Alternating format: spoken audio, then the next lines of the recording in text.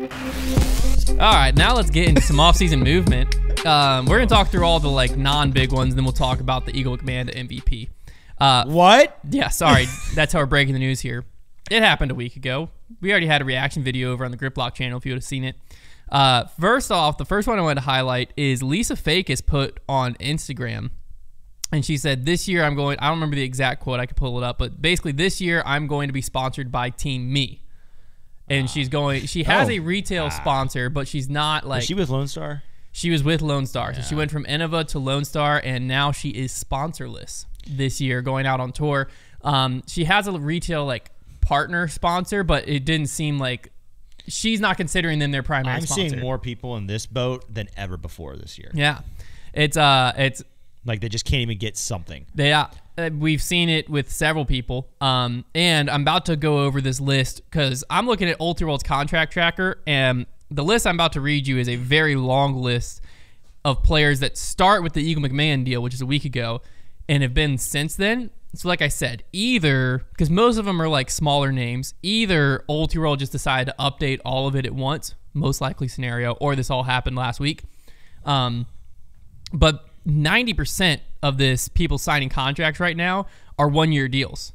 Oh yeah. Like nobody's everyone's contract is a 1-year deal right now, which is crazy. Like even back to stuff that was happening beginning of this offseason, it's like funny you can see 2024 offseason all 1 year, and then you get back to like everyone who's like unsigned or like in the middle of a contract, and it's all like longer. 3-year, 4-year, 5-year, 10-year, 2-year, 3-year, 2. It is crazy. So anyways, here we go.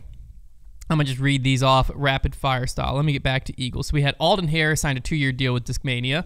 That was pretty big news last week, but we knew that was coming post Gannon signing. You have Zach Melton, 1-year extension with Dynamic. Jesse Niemanen, 1-year new contract with Castoplast. Stacy Ronsley, a 1-year extension with Castoplast. Sayananda signed a 2-year extension with Westside Discs. Aaron Gossage, he was one of the ones to watch this year. He signed a 2-year extension with Discraft, so that's big for them to keep him. Wow. Tuomas Hiatiainen, don't know how to say his name, 2-year extension with Discmania. Very good attempt, though. I did try. Jake Mon signed a 1-year deal with DGA. Scott Withers, 1-year deal with AGL. I think Scott Withers is also with retail sponsors as well. But he signed a 1-year deal with AGL Discs.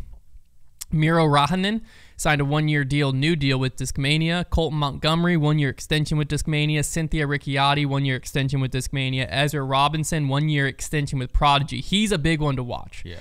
Ezra Robinson. That's interesting. He didn't get a bigger deal. Yeah, a 1-year extension with Prodigy. Last year. He could have a really big season this upcoming year. So, honestly, probably smart on his part to just sign the 1-year deal, I think, because wait it out. He'll probably be worth more at the end of this upcoming season. James Proctor, 1-year extension with ThoughtSpace. Robert Burridge, 1-year extension with Lone Star. Sarah Hokum, 1-year extension with MVP. Silas Schultz, 1-year extension with Discmania. Holland Handley, another big one, 2-year extension with Discraft. So Discraft was able to keep her again. Discraft doing work. Grady Shue, 1-year extension with Infinite. And then this is all new players to DGA. I can never say her name right. Elizra Midling. Dude, she's good. Yeah, 1-year new deal with DGA. She could be a player to... Basically, DGA kind of signed a stacked young team of like all these players could be someone to watch out for. Parker Welk, 1-year deal with DGA. Macy Vela Diaz got picked up by DGA. Evan Scott, 1-year new deal with DGA. And Sullivan Tipton, 1-year deal with DGA. They were going all in on the young talent. So they went all out there. But yeah, this is the year of 1-year deals. A lot of players, whether they wanted it or not, I would imagine a lot of these players don't want a 1-year deal. No. Which honestly, got the 1-year deal. I love that for us. Also, Tristan Tanner. I don't know if I ever said him with DGA. Okay.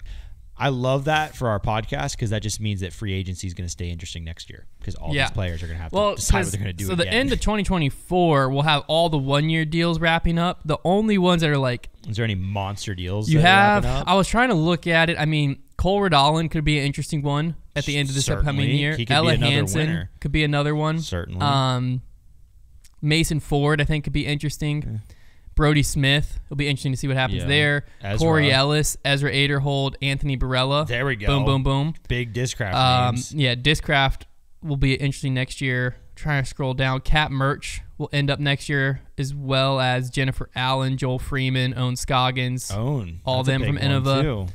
2025 is the year where things really start big ones opening up. Jeremy Colling ends next year. That's Isaac Robinson, here we go, ends this upcoming season. So we're going to be reloading. So, Adam Hammett is another one. Kevin Jones is the year after. Sorry, read him wrong. But yeah, 2025, you have a lot of like Kristen Tatar's up, Katrina Allen's up, Dickerson's up, Ricky's up, Kona's up. Like through 2025, you have a ton of like big players coming up. I think House of Disc goes Mbappe style with PSG and gives Kristen Tatar equity in the company as part of her contract. I was about to say there's no way she moves from House of Disc. No. I wouldn't think so. I think they legitimately could give her equity in the company. I think she should negotiate that. You know, that was like, we haven't seen that too much in disc golf. We've seen it a few times where like players have become part owners of certain companies. I really thought that's what was happening with Paul whenever he moved to Discraft. Yeah. I really thought that's Paul in a roundabout way, because like the PM stuff is like, I think they're partners in that. But yeah, I mean, we haven't seen it for a while. I'll put it that way, because again, I don't know how much that is public information. But we haven't seen it for a while where players were able to negotiate part ownership in company with, you know, and that could definitely be a bigger deal of like, if you're betting on yourself, like, hey, I'm a big enough player to carry this brand to the top, and it's a newer brand would probably be like, hey, we can't really afford to pay you, but if you want 25% ownership, we might be able to negotiate that. And you're like betting on yourself of like, I'm going to be like Gannon Burr could be like, I'm going to be the top guy for the next like 10 years. I can tell you for free. Let me carry this company to the top. I would take equity in House of Discs in a heartbeat. Well, House of Discs is a much different thing because you're getting equity in a very massive thing. I'm saying what we've seen previously is like smaller companies. Like it would make sense if like a Mint Disc or Lone Star was able to land a Ricky. Right. And Ricky's like, I want 30% of the company as part of my deal. Still wouldn't be. And then Mint's like, okay, we can do this. You know what I mean? Like that. That's more what I'm talking about. House of Discs would be completely different because 25. I mean, it would be like 2% of House of Discs. The original model was when Prodigy they didn't offer ownership, but they offered revenue. They did revenue share, yeah. But then they didn't make profit. It was actually profit sharing, yeah. And they didn't make profit, which is as you wouldn't expect it because they're a brand new company. And also like, why would they show profit if they're gonna have to give it to the players? Yeah, buy some new office chairs. It's literally the office surplus. It's like the office. Michael's like, you can either hand out bonuses. How have we never memed that? Like, if some people think it's funny to hang out outside of Burlington with a bucket of fake blood. If we were doing this podcast back then, like that office clip with the Prodigy situation dubbed over it, I mean, it's like we can either pay the players or we could buy this new copier, or you can buy 3 more injection molding machines. So Eagle to MVP, we got to talk about it. 5-year deal. He has reunited with Simon Lizotte. We don't have details on how much he's getting paid, which if you remember, Simon, I don't think one of the details leaked. The details got leaked about his. So Eagle, much more under wraps, all of that. So we don't know how much he got paid. Over under total value game. I'll give you 5-year deal, total value guaranteed $5 million. Over or under? I think under. For Eagle? Under? Yeah. $3 million.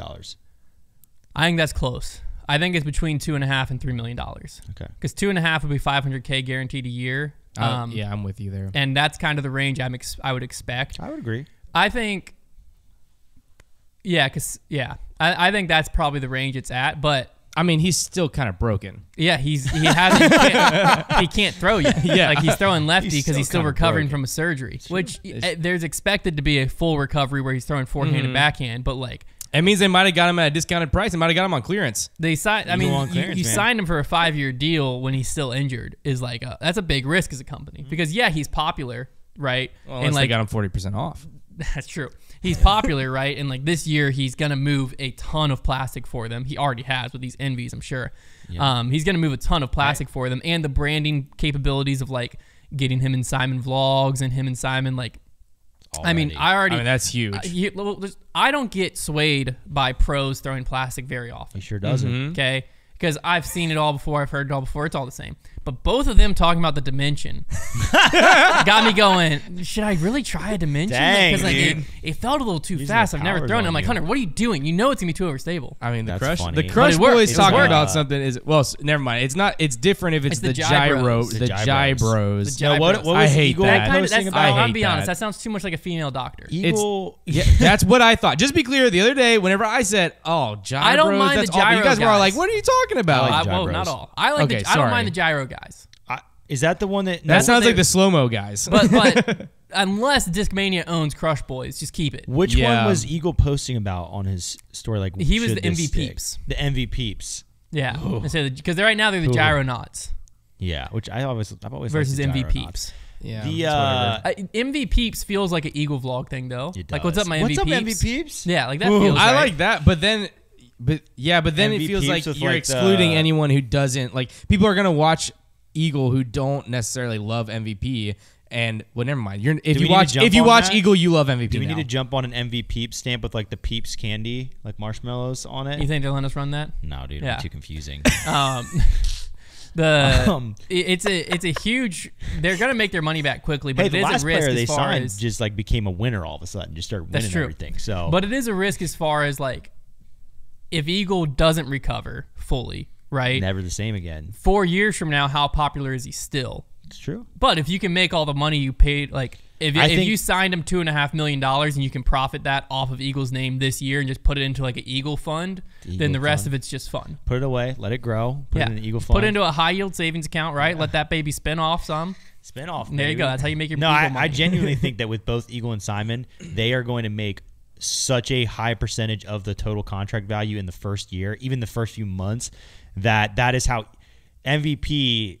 They just kind of figured that out, and they just snatched the two players that you could do that with. There's one guy that you could do that with left, and that's Paul. And it's borderline. Like you could probably do it still, but like he was like a couple years ago, he was like still. It's a guy you pretty could do that insane on MVP's part that they were able to get both of them on there. It is. That's pretty crazy. Well, I honestly think Eagle is. Now you'll have to hear me out fully. I'm gonna hear you Eagle out. is a bigger signing than Simon, in my opinion, I'm waiting. I'm because gonna need to hear you out.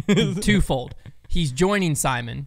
okay. Right, so you already Yeah. have Simon. You're bringing them back together. Yes. I think them two together in content is more valuable than either of them. more valuable than either of them separate in content. Now, if you have just one head-to-head, like obviously Simon is more valuable than Eagle. But bringing Eagle back, reforming Simon, like it struck I a still think chord. the Eagle Simon is more important though. The Simon signing. The Simon sign is more important. But the secondary part is Simon still to this day is like kind of struggles somewhat with some of the disc names and stuff. Like it's just not his personality to like be super nerdy out and care. I like this. Eagle McMahon is the nerd. Like he can already tell you every plastic, everything, and he is Yeah. fully bought into gyro. Yeah. Like he was sitting down like that explaining spin. he's explaining why gyro actually does. So Eagle's your salesman. That's Yeah. true. Simon's your exposure. That's a good point. So Because now, Simon's like, I think this is like the fission plastic. like Eagle's and, already doing blindfold guessing and guessing pretty much every MVP mold that exists. Yeah, Like Eagle's in, I don't even know what to think about that. right? Like Eagle is nerds out about discs. So I think Eagle's the guy that can like now you have the exposure from Simon, right? And Simon is going to has made MVP popular by nature of being Simon and doing what he does with the disc. Now you have Eagle to voice what the disc does. Yeah. And also throw 700 feet and do stuff with the disc. But I'm saying like Eagle's your salesman type guy. I also think Eagle being there is going to help Simon because I feel like Simon never really knows what he's throwing with MVP, and now Eagle's going to be like, hey, throw this.